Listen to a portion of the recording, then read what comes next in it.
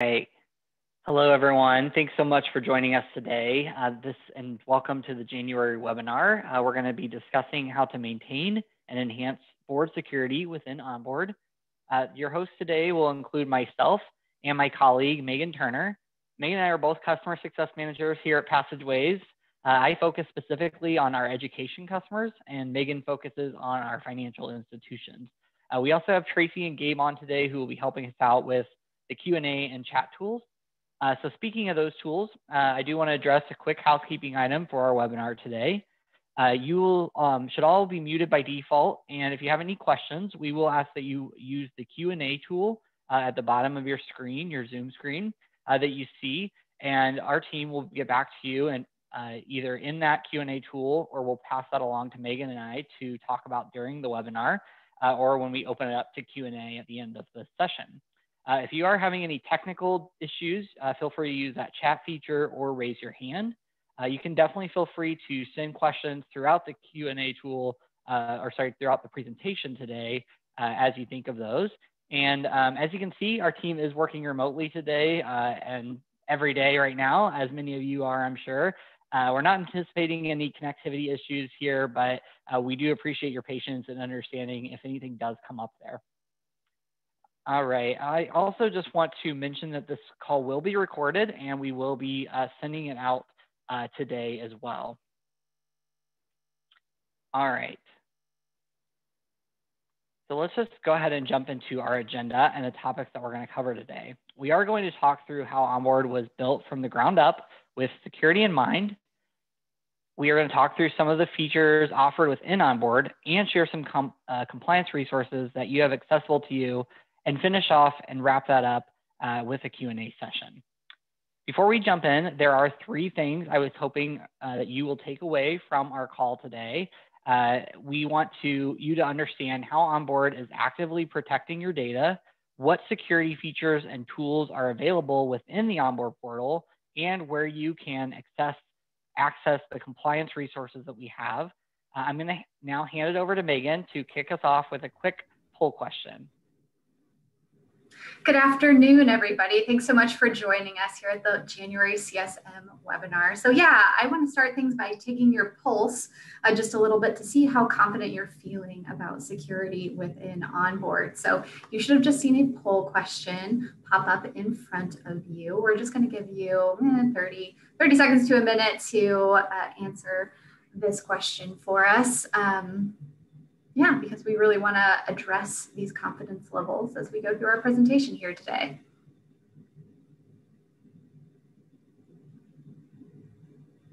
Only a few more seconds. Get your answers in. Nice. All right, it looks like we've wrapped things up. It looks like most of you are pretty confident, sitting in the confident to very confident area. Some folks are somewhat confident. So we're hopeful that, regardless of your confidence levels, you're going to leave this presentation today feeling even more confident about our security levels within OnBoard and knowing how to access some of the tools that we have available for you. So with that, we're going to dive right into how OnBoard is designed with security in mind. So Dean's going to take us through some of the features here in a moment that you have control of, the things that you can enable within your OnBoard organization. But I wanted to take a minute and talk about some of the invisible things that are kind of happening behind the scenes at OnBoard that ensure that we are actively protecting your data at all times. So that really starts with the architecture of our entire system. So security has to be built from the ground up. It has to be interwoven within the architecture of the system. So keeping with the architecture metaphor,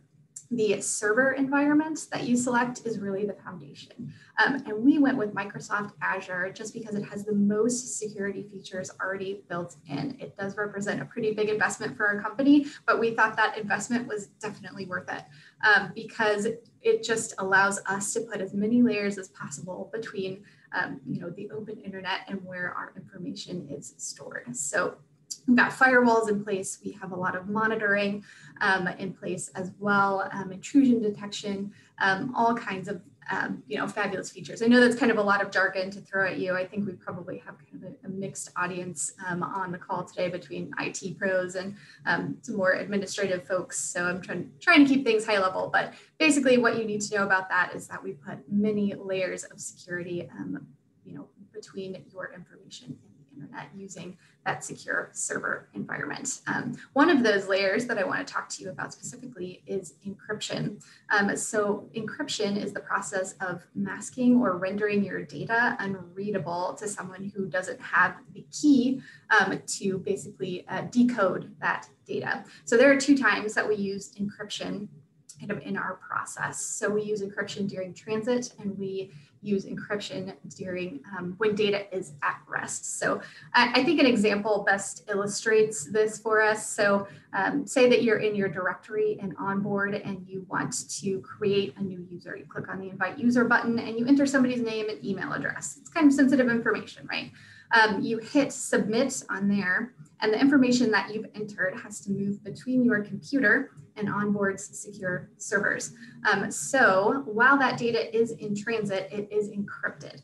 So if somebody, worst case scenario, was able to grab that packet of data as it was making your way from the computer to our secure servers, they wouldn't be able to read it. It would kind of look like gibberish to them, or that information would be masked because they don't have the key to decode that information. So that is one step that we take to make sure that that is protected in transit. And then once it gets to our servers, we need to store that information for you so that you can retrieve it later. Next time you visit your directory, we'll have that new user listed there for you because it's stored in our system now.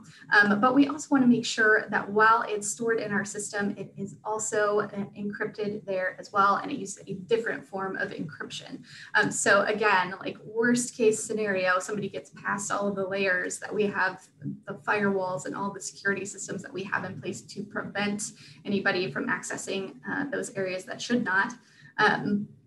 They wouldn't necessarily just get your data. They would get what kind of looks like an Excel spreadsheet with gibberish in it because they don't have the keys to unlock that data. So yeah, those are two ways that we kind of protect against worst case scenarios there. I also wanted to talk to you about the principle of least privilege. This is how we designed our permission system within OnBoard. So I'm sure you've had the experience in other software platforms where if you are an administrator, you have access to every single thing within your account. And I'm sure that if you are an OnBoard admin, you've noticed that that is not necessarily the case with OnBoard. So you can see many things, all of the things that you create as an administrator, but if you have another administrator in your platform, for example, and they create a meeting within OnBoard, if they don't invite you to that meeting, you can't see it. Or if they don't invite you to that resource, you can't see it. And while that may feel inconvenient at times, that's actually done on purpose to prevent internal data breaches. So when we talk about data breaches, I think we tend to think about external bad actors accessing our data, and we have many protections in place to prevent that. But what we also want to prevent is somebody within your organization accessing, viewing, or editing data that they should not have. So the principle of least privilege states that a person has the least amount of access possible to be able to do their job. So that's why our system is set up the way it is. It really gives you control over who can see what documents and information within OnBoard. So that's why our permission system is set up the way that it is. And then Dean's going to go into a little bit more about how you can take advantage of some of those settings here momentarily. The last point I wanted to make here was that one of the things that we did with our Accelerate release, that was that big release that we did back in November of last year, with all the new kind of design updates and stuff, kind of an invisible update or something that took place in our backend was bringing our code framework, updating our code framework, I should say, to take the opportunity to proactively put in place the security enhancements that the developers of that code framework have released recently. So nothing really wrong with the old framework. We just like to bring ourselves up to modern standards whenever possible. So yeah, that's just an important part of staying secure in the software development process. So with all that in mind, I want to highlight two more points here about some of our mobile specific security security features. So pretty much everything that we just talked about also applies to mobile apps as well. But I do want to highlight, two different ways that we take advantage of some of the things that are specific to mobile devices. So identity verification is one of those things. So as you know, you can use biometric data, this face scans or a fingerprint with mobile devices. So we wanted to take advantage of that security feature when we were creating the OnBoard app. So you've noticed that you log in to your OnBoard app kind of the first time that you open it up, but then it also gives you the option to trust the device. You don't have to trust the device.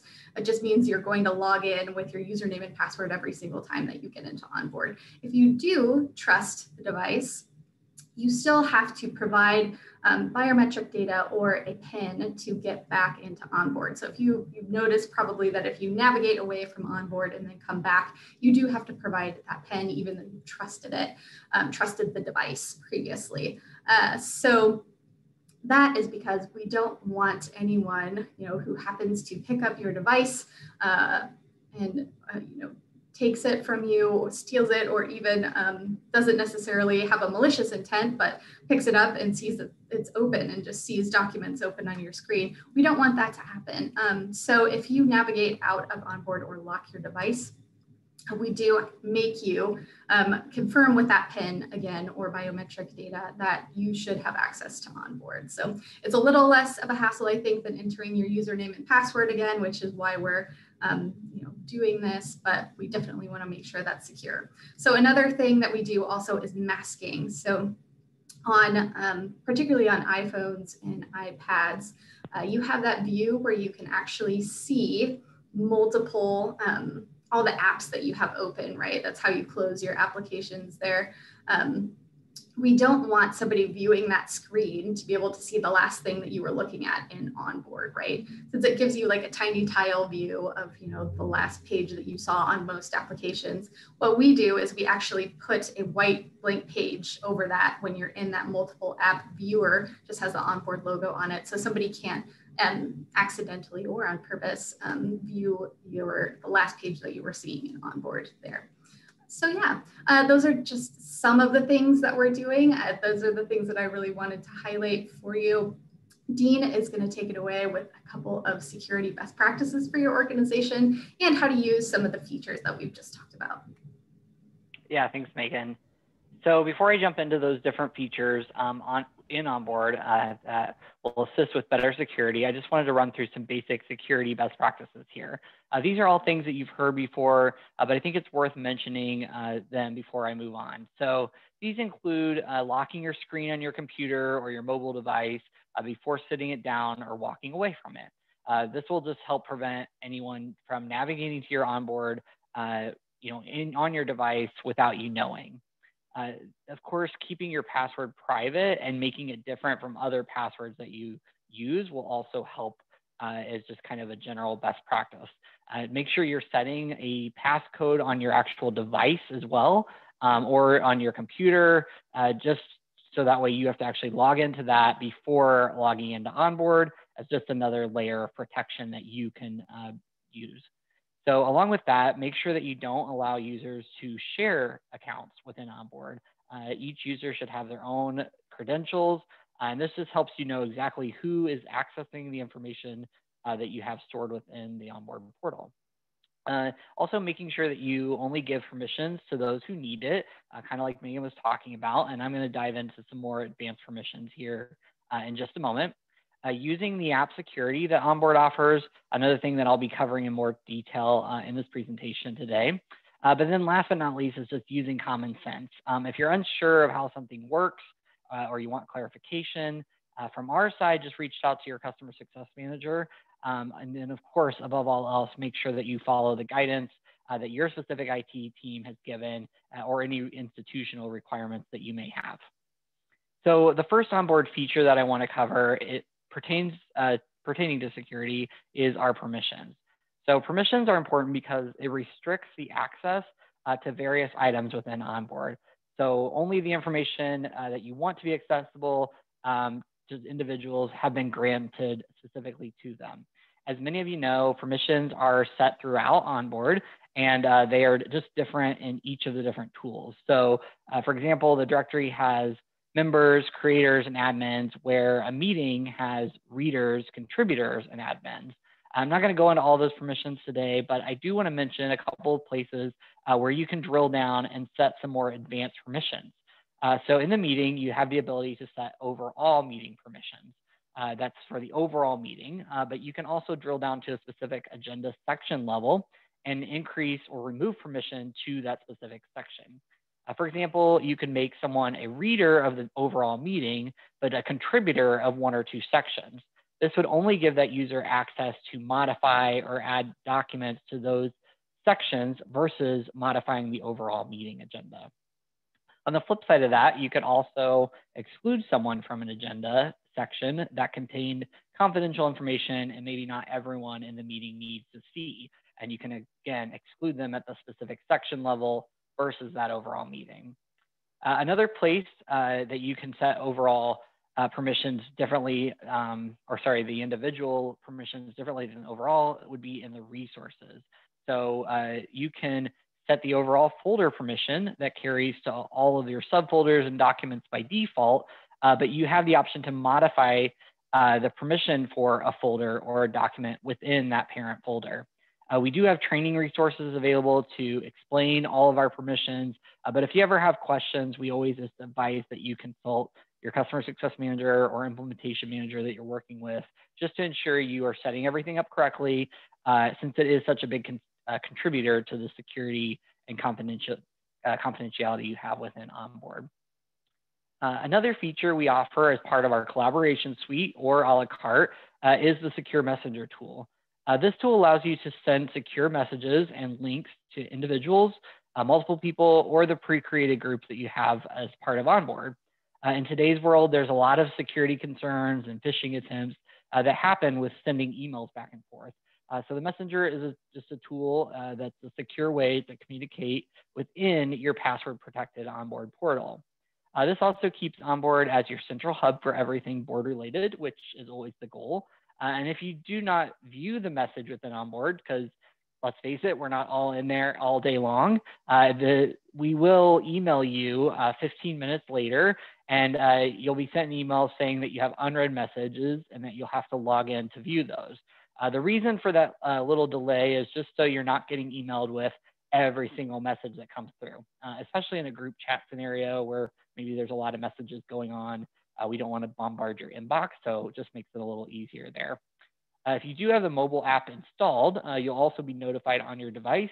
And on your slide here, you can see an example of the email notification you'll receive, as well as some of the back and forth messages and how those look on your mobile device.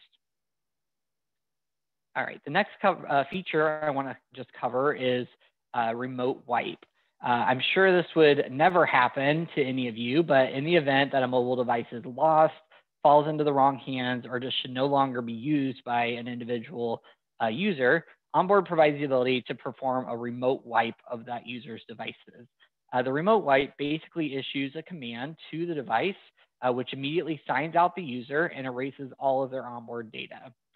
Now, if the device is found or recovered, it's not a big deal. The user simply has to log back in to the app with their credentials, and everything will be reverted back to normal. It's basically just logging them out and erasing anything stored on the device. But again, logging back in with the credentials kind of just recovers all of that if it was done in error or they recover the device. They don't lose anything. It just requires them, again, to sign back in. This remote wipe will happen automatically for you whenever a user is deleted or deactivated from the directory. So that's the only time it really happens automatically. The way you manually remote wipe one of your board members' devices is just going to your directory and clicking the three-dot menu next to their name, and then you'll have the option to select wipe devices remotely from there. All right. The last feature I want to cover with you and review is found in the dashboard tab under organization info. There are two security settings in there that you will have the option to enable or disable. The first one is enabling app security. Since mobile devices allow users to remember me or trust this device, like Megan was talking about, after they sign in. This ensures that anyone who logs into OnBoard through a mobile application will be required to use an additional security method, such as fingerprint, facial recognition, some of those biometric options, or a PIN number each time they come back into the app. The other security settings you can require is two-factor authentication. This is one step farther that requires the board members to authenticate using a secondary code that gets delivered to them by email or text message, in addition to their normal sign-in process. Both of these security settings can have specific users excluded if you do want to set some exceptions, but otherwise they would be required for every user when you set them up at the org level. Now, beneath the security settings under that organization info tab, there are also some feature settings that you have the ability to disable. One of those that I just want to mention include document downloads. So disabling document downloads at the organization level under that organization info tab means that no one in the organization can download documents throughout the product, again, unless you set those specific exceptions. You also can do this leave it on at the org level, but then turn it on at a meeting level. So if there's individual meetings that you don't want them to be able to download documents for, you do have the ability to do it at that meeting level, but leave it on for the organization overall. So those are just a few of our security features and settings within OnBoard. So I'm going to pass it back to Megan just to walk you through some of our certifications and compliance resources. Thanks, Dean. That was an awesome overview. Much appreciated. So I do want to take you all through a couple of the accreditations and certifications that we have to get. We get these primarily as a way for us to test our own systems to make sure that the way that we are going about physical, virtual, and creating our security policies is up with the most modern standards. We also know that a lot of you require these certifications from us as well through your vendor management processes. So we want to provide these to you. So I'll explain a little bit more about each one of these, and then I'm going to take you through how to find all the documentation that we have about these accreditations and certifications that you may need for your vendor management processes. So first up is SOC 2. That is one that is basically for companies in the United States to go through. It's a pretty intensive process. They're looking at 5 different trust principles when they go through that with us. So it's privacy, confidentiality, processing integrity, availability, and security. So we have third-party auditors that come in to help us go through that process. And we really review, like I said before, our physical, virtual security, as well as our security policies with a fine-tooth comb with them. We've recently gone through the process to get recertified with them. That happened I believe it was November of last year. So we've got documentation available for you now on our most recent certification. Again, I'll show you where to find that in just a moment.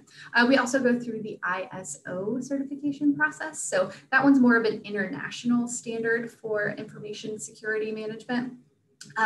So the International Organization for Standards is what ISO stands for. It's slightly backwards there, but yeah, 165 different international certifying bodies actually put these together. So helps us make sure that we are maintaining compliance on a global scale as well as a national scale with SOC 2. GDPR is the General Data Protection Regulation. This is just put in place by the EU. I don't think I have too many EU customers on the line with us here today, but important for us to stay up with this relatively new standard.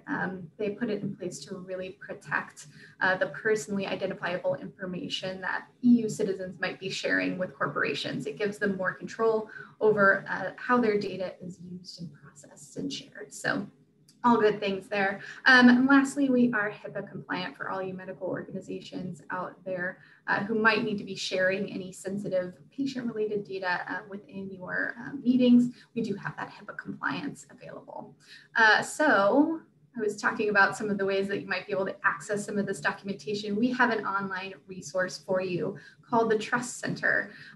We wanted to make it really easy for you all to go through your vendor management processes, because with the verticals that we all work in, we know that you also have to go through audits. I work with a lot of credit unions and banks, and you have state regulators and federal regulators and people that need access to your documents to certify you. So all of that, everything that you need should be available for you in the Trust Center. So you can always contact your CSM to get set up with that if you haven't been set up with access already. We do need you to sign off on a mutual non-disclosure agreement when we do that, just because the Trust Center contains some sensitive data. So your CSM can get you that MNDA and get you access, and we'll set you up with credentials for the Trust Center. If you already have access, but for some reason couldn't remember where to find that, it's trustcenter.passageways.com. We also wanted to share a quick pro tip with you about audits. We know, like I said before, that a lot of you have to go through an audit process at least annually. So we've encountered some customers who actually just go ahead and give their auditors access, temporary access to their OnBoard organization. And they use those advanced permissions that we've been talking about to make sure that auditors are only getting access to the things that they need. So you can give them access to these specific meetings or any documentation that you have stored within your resource. I know from the people that I've talked to that really streamlines the process. So again, this is a great thing to reach out to your CSM about if you need any assistance with this. We're always happy to help. Also wanted to let you know that we have tools available to assist you with open meeting laws if these apply to you.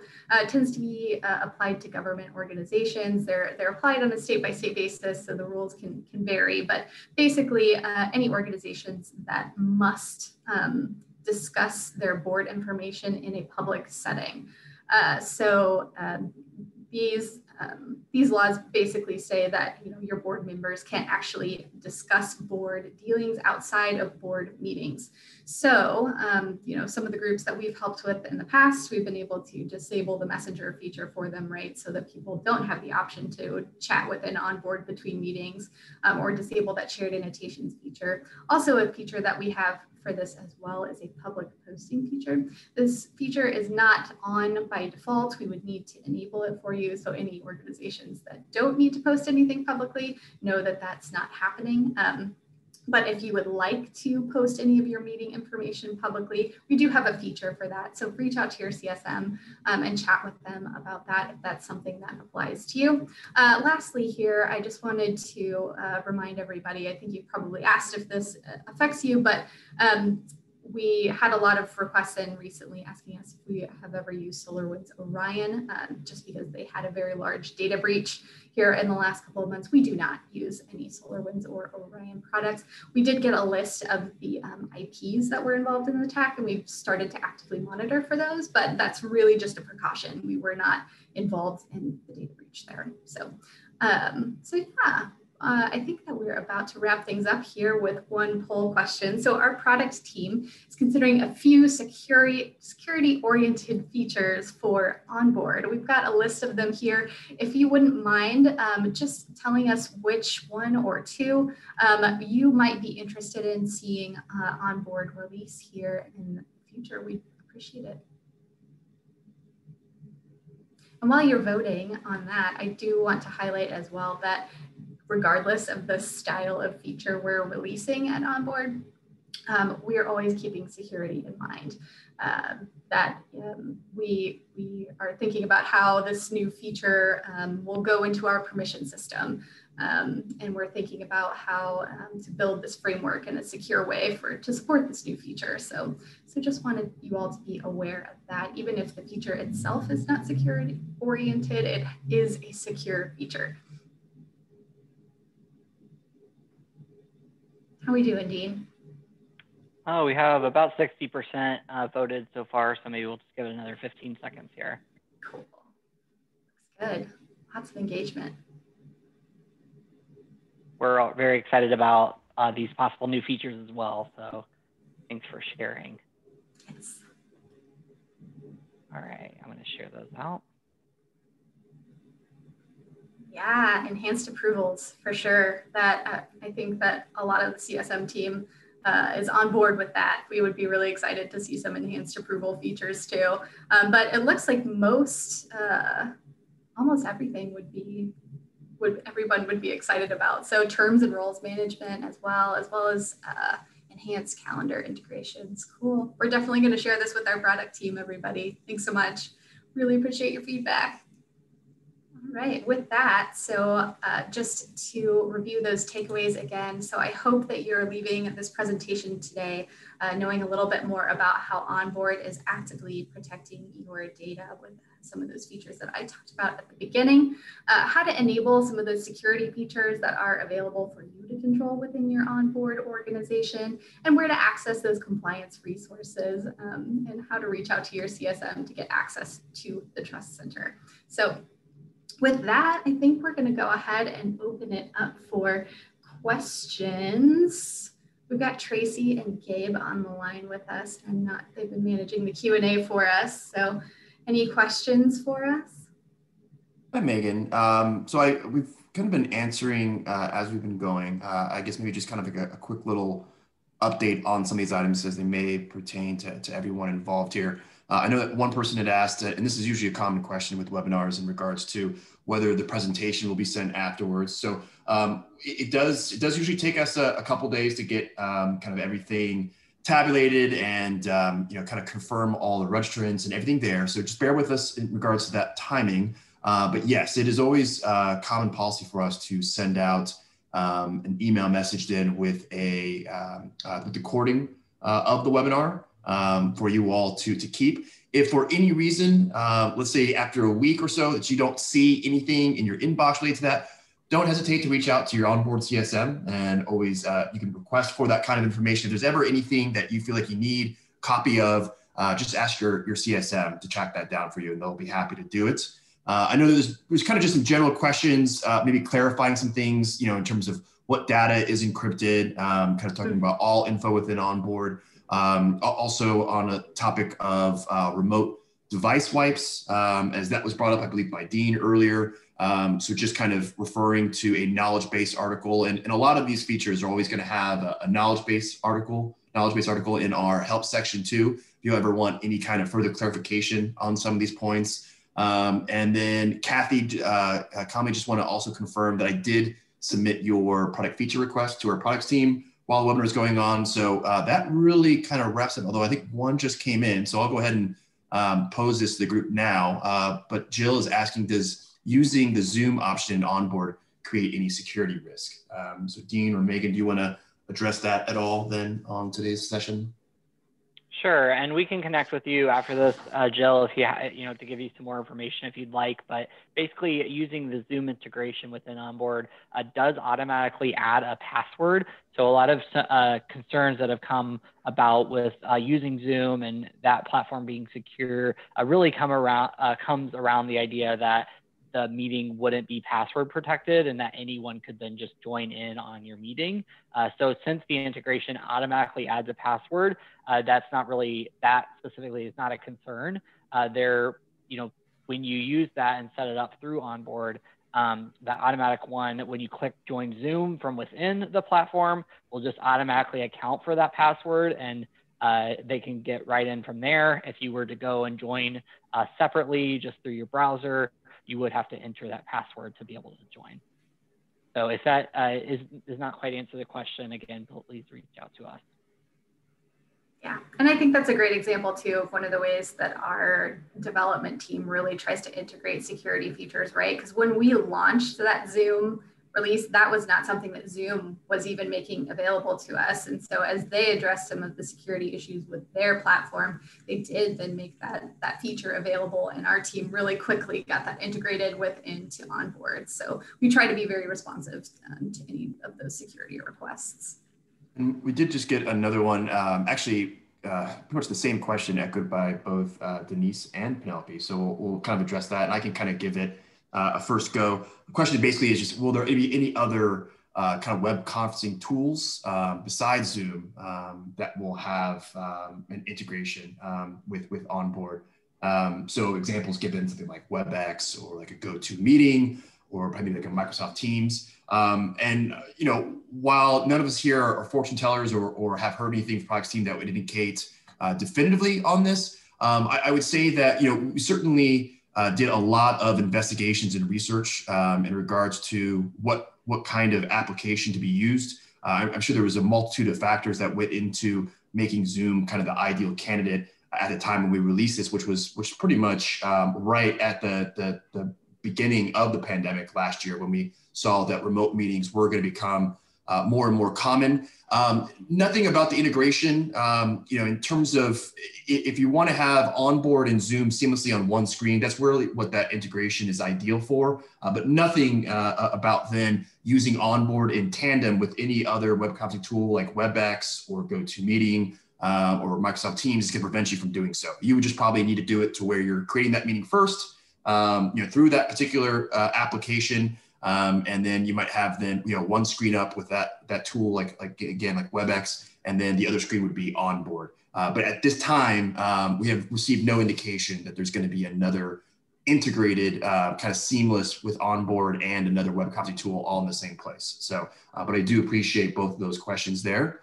And just to echo what Gabe said there, you can add your WebEx or GoToMeeting links within the remote meeting details of the calendar to actually provide that information to your board members. It's just not an integration within OnBoard, just a place to add those details. And then if you do have certain platforms that you would like to see that we integrate, feel free to submit that to our tech support team or your customer success manager as a feature enhancement request. And that's definitely something we will consider. Definitely. Great clarifying point there, Dean. Appreciate that. Any other questions? Go ahead and post them now.